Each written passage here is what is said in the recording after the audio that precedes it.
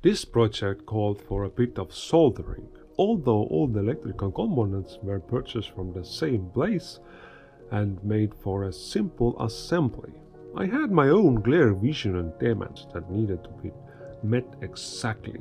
The 60-volt soldering tool from AliExpress was faulty, so I had to use my older tool, which was not as powerful and slow to heat up, so the end result was less professional looking.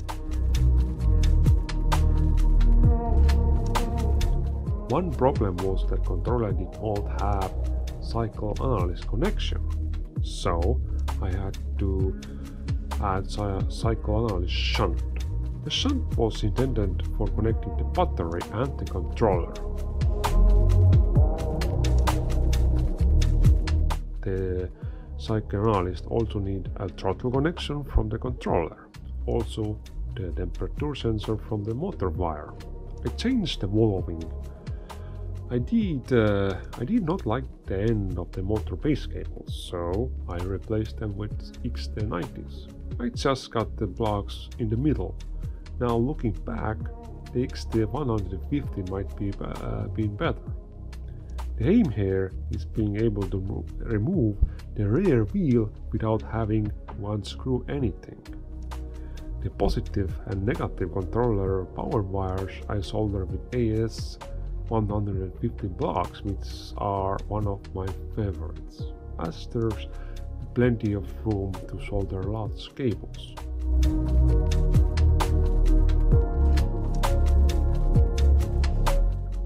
I tend to forget something every time I do soldering, and this time I forgot to add a shrinking tube.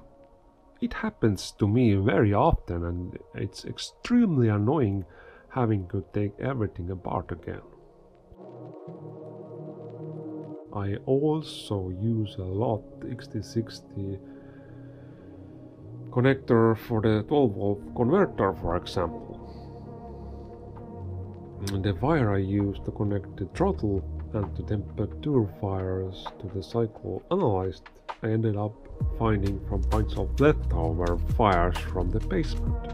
There's actually a special tool for the plugs that go the end of the cables, but I hadn't arrived yet, so I had to resort to the Stone Age method, which was torturous. Now that I think about it, it was the electrical system that took the most time. I still need to add the turn signals, stop light, high beam and more, so a lot more wiring ahead still.